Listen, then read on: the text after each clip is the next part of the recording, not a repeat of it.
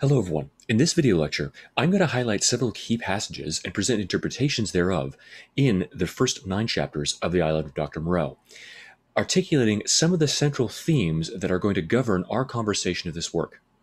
I've already suggested that this work is focused on the investigation and interrogation of the role of the medical practitioner and also the research scientist in society, and the legitimate methodologies of research that can be justifiably employed in the pursuit of either the development of new medical techniques or just an improvement of our understanding of both the body and the physiological processes that undergird the function of the body and the position of man in the universe in the pursuit of knowledge itself for its own sake. One of the central elements of this text that I'm going to be tracing through quotations drawn from chapters 1 through 9 relate to the text's commentary on the nature of the human animal. Whether human beings are something distinct and unique from animals, or if they are merely brute beasts that have evolved to an exceptionally high degree in terms of our intellectual capacity. One of the great questions that this text explores is one of worldview. What is the value of a human being?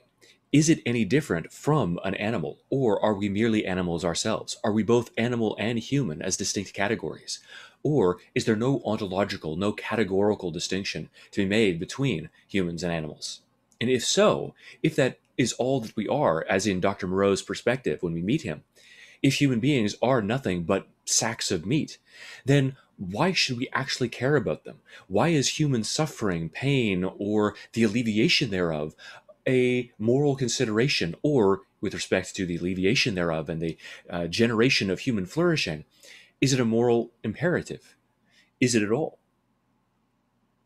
These are the kinds of questions that are intimately related to the text's commentary on the distinctions that can be drawn, if any, between human and animal. We're going to develop these themes a little bit further by analyzing sections of the text in our interactive class where I give you some discussion questions. But for the moment, I'll highlight some of those instances where in these chapters the subject is raised.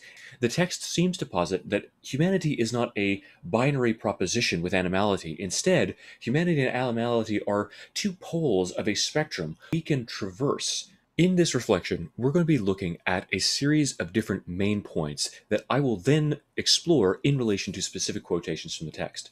So you know what we're looking towards here and what we'll be focusing on as examples of this theme of humanity versus animality.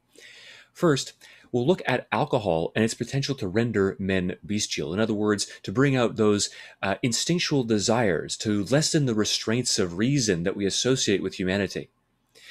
We'll examine Montgomery's servant, particularly in chapter 3, and his status as an animalistic character as framed by, ultimately, the racist undercurrents of his connection to blackness.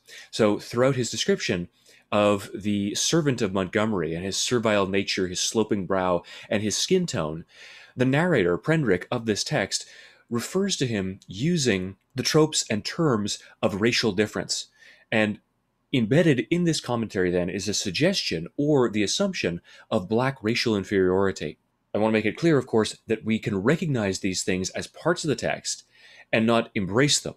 And I certainly hope that none of us do. But recognizing that these tropes are at play, I think, is an important thing to understand how this text is commenting on and developing this idea of animality versus humanity. We'll take a look at several examples of this tendency as we go on. There is also reflection on the abject and the unclean, those things that have to be cast out of civilized society. And we'll look at both Dr. Moreau, who has been Dr. Moreau, who has been cast out of civilized English society for his transgression of certain moral boundaries, and also the way in which Captain Davies seeks to excise this cancerous growth on board his boat. He indicates that Prendrick, Montgomery, and the assembled animals are this viscerally unclean thing that needs to be expelled in order to maintain the purity of his boat. But abjection is simply a term meaning the unclean and that which needs to be expelled, that disturb us and we find to be abhorrent in some way. Pus is abject in that we want to purge ourselves of it and to toss it from ourselves. Something abject engenders the feelings of instinctual, visceral revulsion. and is something that is inside of ourselves or inside of a civilization or society that needs to be wrenched from it and tossed out in order to maintain the purity and cleanliness of that civilization or of our own body. That's why we try to distance ourselves instinctively from things like pus or a gangrenous tissue or even excrement. In keeping with this commentary on humanity and animality and those things that we have to purge from ourselves in order to maintain our humanity, we have multiple allusions to Darwinian evolution in a semi-autobiographical moment when the narrator speaks of Huxley. This was Darwin's bulldog from the previous video lecture. Montgomery's servant then becomes a key locus for this text's analysis of humanity and animality, because he operates within this liminal or interstitial position, that is, a position between these two categories as the bifurcation we create between humanity and animality begins to break down, and we have this creature, or this person, whatever he may be, that seems to lie between them. The narrator is constantly referring to him in terms that highlight both the tendencies and attributes of the animal and those of the human. So he is something that cannot be justifiably or logically categorized easily. Then we'll also look at examples of how speech is treated as a motif in this piece, and the way in which language is a marker not just of civility but of humanity, and degrees or categories of classes of speech allow us to position people within that much larger spectrum of humanity and animality that I mentioned. In that initial description of Montgomery's servant, we see numerous allusions to his blackness, or to essentially a difference in his comportment that is analogous to a kind of racialized sentiment. Prendrick says, "He was, I could see, a misshapen man, short, broad, and clumsy, with a crooked back, a hairy neck, and a head sunk between his shoulders. He was dressed in dark blue serge, and had a particularly thick, coarse black hair. He turned with animal swiftness. In some indefinable way, the black face thus flashed upon me shocked me profoundly. It was a singularly deformed one." So, within the eyes themselves, and within the much larger body, which is continually referred to as black, you have an almost complete paucity of whiteness. There's something brutish and animalistic associated with these tropes of the black man or the black person as being less evolutionarily evolved than the white, as if the shoulders that are stooping, the eyes that are sunken, the excesses of hair are associated or tied to the evolutionary ancestors of the more evolved men aboard the ship, like Prendrick himself. However, this brutish animality of Montgomery's servant is juxtaposed with the potential for humanity and aspirational qualities within him that we see slightly later on in the text. He has, under these brutish and superficially animalistic qualities, a certain aspirational intention and instinct, an appreciation for beauty, and a longing, perhaps, for experiences and realities that he cannot articulate and cannot even understand himself. Just before chapter 5, the narrator, Prendrick, sees this strange, deformed animal man on the edge of the ship looking up towards the sky. He says that over the tariff rail leant a silent black figure watching the stars. It was Montgomery's strange attendant. It looked over his shoulder quickly with my movement, then looked away again. So, potentially, there's almost this strange quality of the creature or of the man, of Montgomery's servant, that allows him to look towards the stars, to look towards the heavens, to lift his eyes up from the chaotic waters around him, from the deck of the ship, from the savagery of the animals that are being transported on the deck, to appreciate the glittering starry hosts of heaven. So in this moment, there's this strange commingling of human and animal in him, an appreciation for natural beauty and a capacity for wonder that marks us as human beings. Now, in this complex commentary on the mutability of these two seemingly distinct categories of animal and man, we also have a reflection of this liminal position on Montgomery himself, immediately prior to that moment that I just described, when we have the aspirational sense of wonder on behalf of Montgomery's servant as he looks to the stars. Prendrick learns that Montgomery himself has been cast out, has been ejected from London because of some kind of crime that he committed, It's not made clear, but we know that Montgomery was a bit of a drunkard when he was in England and did something that forced him to flee the country. Prendrick says, "To tell the truth, I was not curious to learn what might have driven a young medical student, that is Montgomery, out of London. I have an imagination." I shrugged my shoulders and turned away, as he recognizes and attempts to deny and to suppress the recognition of the animal nature inside of Montgomery. I can only imagine what kind of horrible thing he must have done, what kind of violence his drunkenness must have led him to if he fled the country. So we have this juxtaposition between the servant, who is superficially animalistic but has that capacity for wonder and appreciation for beauty, and Montgomery, who on the surface appears noble, who has an education and is a student of medicine and biology, but also has within himself a capacity for animalistic violence, lust, and desire that is made manifest by his alcoholism that we'll note at various different points here. Weaved into this juxtaposition, then, is the narrator, Prendrick's next statement about what he can see in those fiercely inhuman eyes of Montgomery's servant. The narrator says that I saw that the eyes of Montgomery's servant that glanced at me shone with a pale green light. I did not know then that a reddish luminosity, at least, is not uncommon in human eyes. The thing came to me as stark inhumanity. That black figure with its eyes of fire struck down through all my adult thoughts and feelings, and for a moment the forgotten horrors of childhood came back to my mind. So, superficially, he sees in this strange reflection of light, as if the eyes themselves are capable of producing light, this red luminosity. Everything inhuman and monstrous and blasphemous, something almost demonic that calls to mind childhood fears, fears of the dark, and of those things that we know are lurking just beyond our sensible perceptions. He is rendered, or all the manhood, all the adulthood of Prendrick is rendered away, and he is left nothing more than a child waiting in the dark, sensing the eyes and the heavy breathing of a predator that is waiting for him. And yet again, even in that moment, as he sees that stark inhumanity, the narrating Prendrick, the Prendrick who's looking back on these events and describing them, reminds us that now I know human beings have the same kind of speck of animality, that speck of inhumanity in their eyes, if you just look at them in the right light. It is not, in fact, uncommon in human eyes. Those forgotten horrors tie into, as a species, we are instinctively predisposed to terror regarding the things that we deem to be not just inhuman, but things that we deem to be outside of our civilization, of our scope of the known and the safe. We construct a civilization, or civilization arises around certain acceptable patterns of behaviors and belief. Outside of that sphere, we place everything that is abject, everything that we want to cast out of ourselves in order to protect ourselves against it. It is in that realm of inhumanity that we encounter all of our deepest that we encounter the monsters of myth and legend, those things that are excluded from society because they are unclean and they have to be cast out.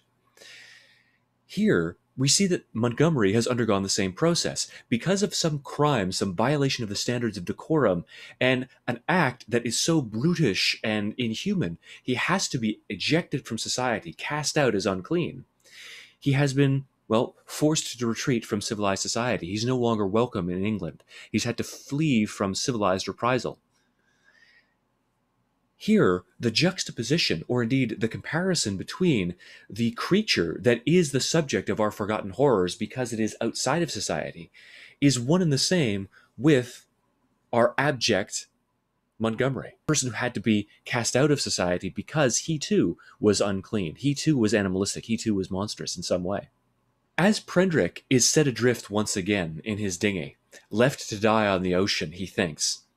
He says that I felt all the wretcheder for the lack of a breakfast. Hunger and a lack of blood corpuscles take all the manhood from a man. As he recognizes at this moment that he has lost the reserve, the composure, the rationality, the ability to restrain his emotions that mark him as an evolved, respectable, civilized British man. We as human beings, the text is telling us, should have an ability to use our reason, this fundamentally definitional human trait, to control our emotions and to suppress them in order to present a veneer or an affectation of intellectual reserve because of the physical circumstances in which Prendrick has found himself. Starving, and for want of water and for want of hope, he has lost these conventions of humanity, the way in which we are supposed to behave as men, particularly. Men in this civilizational context would have been, of course, expected to behave in a more well ordered, rational, and emotionless and stoic fashion than women. Women or children may have been permitted some of the excesses of emotionalism, but not men. So his manhood has been stripped away by a lack of food and by his physical circumstances. However, this moment also serves as a commentary on the way in which human beings can be stripped of their definitional humanity. What is it that separates human beings and animals at this moment? In a way, it's the pretensions to humanity, all the structures that we have built up for ourselves, the ease and comfort with which we have access to food and the means by which to satisfy all of our animalistic drives for comfort, shelter, food. Without those things, once they're stripped away, is all that's left potentially animalistic? Can the manhood of a human being be ripped away simply as a matter of circumstance?